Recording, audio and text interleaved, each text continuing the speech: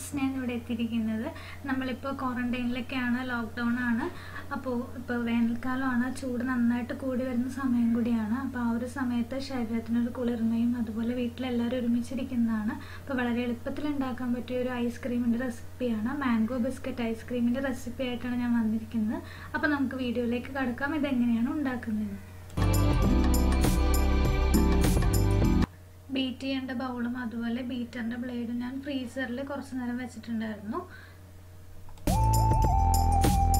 ഇനി അതിലേക്ക് ഞാൻ 250 ml കപ്പിൽ വിപ്പിംഗ് ക്രീം എടുത്തിട്ടുണ്ട്. അത് ആ ബൗളിലേക്ക് ഒഴിച്ചു കൊടുക്കാം. നമുക്കതൊന്ന് ബീറ്റ് ചെയ്തെടുക്കാം. കേക്കൊക്കെ യൂസ് ചെയ്യുന്ന പോലെ അത്ര തിക്കായിട്ട് ബീറ്റ് ചെയ്യണ്ട, എന്നാലും കുറച്ച് തിക്കായിട്ട് തന്നെ ബീറ്റ് ചെയ്തെടുക്കണം.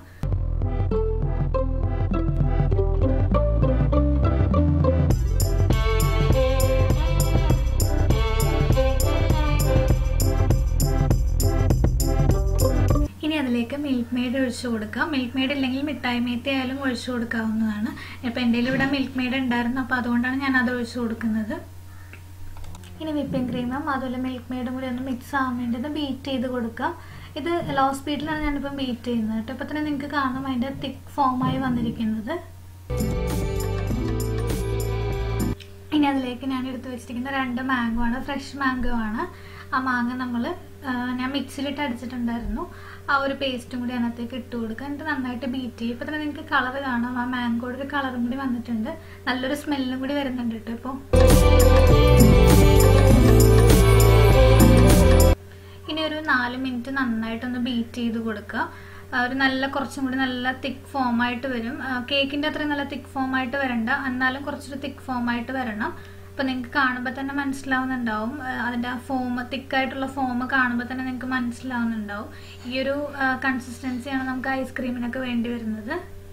ഇപ്പോൾ ഞാൻ ഐസ്ക്രീം സെറ്റ് ചെയ്യാൻ വേണ്ടി കേക്ക് വാങ്ങിക്കുമ്പോൾ കിട്ടുന്ന ടിന്നാണ്, അതിലേക്കാണ് ഞാൻ എടുത്തിരിക്കുന്നത്. പിന്നെ അതിലേക്ക് ബിസ്ക്കറ്റ് ഞാൻ പൊടിച്ചിട്ടെടുത്തിട്ടുണ്ട്. ഇത് നിങ്ങൾക്ക് ഇഷ്ടമുള്ള ബിസ്ക്കറ്റ് ഏതെങ്കിലും എടുക്കാം. ഞാനിപ്പോൾ എൻ്റെ കയ്യിൽ അവൈലബിൾ ആയിട്ടുള്ള ബിസ്ക്കറ്റാണ് എടുത്തിരിക്കുന്നത്. ഇനി ആ ബിസ്ക്കറ്റിൻ്റെ പൗഡർ ഫസ്റ്റ് ലെയർ പോലെ നമുക്ക് ഇട്ട് കൊടുക്കാം ആ ടിന്നിലേക്ക്. ഇത് നിങ്ങൾ കണ്ടല്ലോ, ഇതുപോലെ തന്നെ ഇട്ട് കൊടുക്കുക കേട്ടോ. ഇനി അതിലേക്ക് നമ്മൾ ബീറ്റ് ചെയ്ത് വെച്ചിരിക്കുന്ന ബാറ്റർ ഒഴിച്ചു കൊടുക്കുക.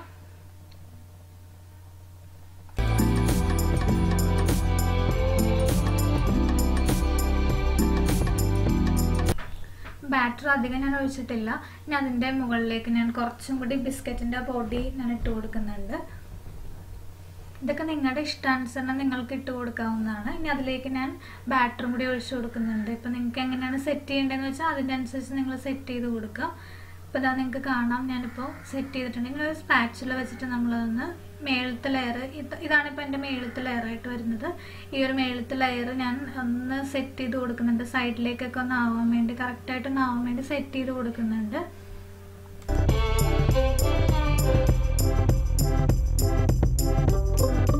ഇപ്പോൾ ഡെക്കറേഷൻ വിട്ടിട്ട് നമുക്കൊരു കളിയില്ലല്ലോ. അപ്പോൾ ഞാൻ എന്ത് ചെയ്തു, ടോപ്പ് ലെയറിൽ ആ ബാക്കി വന്ന ബിസ്ക്കറ്റിൻ്റെ പൗഡറും കൂടി ഇട്ട് നമ്മൾ സെറ്റ് ചെയ്യാൻ വേണ്ടി വെക്കുന്നുണ്ട്. ഇതിപ്പോൾ നിങ്ങൾക്ക് എയർ ടൈറ്റ് ആയിട്ടുള്ള ഏത് കണ്ടെയ്നറിലും നിങ്ങൾക്ക് യൂസ് ചെയ്യാവുന്നതാണ്. ഇനി നമുക്കിതൊരു 6 മണിക്കൂർ ഫ്രീസറിലോ അല്ലെങ്കിൽ ഫ്രിഡ്ജിലോ എടുത്ത് വെക്കാം. ഞാനിപ്പോൾ ഫ്രീസറിൽ തന്നെയാണ് എടുത്ത് വെച്ചത്, പെട്ടെന്ന് റെഡി ആവാൻ വേണ്ടി ഫ്രീസറിലാണ് വെച്ചത്. അപ്പോൾ നിങ്ങൾ ഫ്രീസറിലായാലും ഫ്രിഡ്ജിലായാലും കുഴപ്പമില്ല, നോർമൽ ഇതിൽ തന്നെയാണ് വരുന്നത്. ഇതാ എൻ്റെ ഐസ്ക്രീം റെഡി ആയിട്ടുണ്ട്.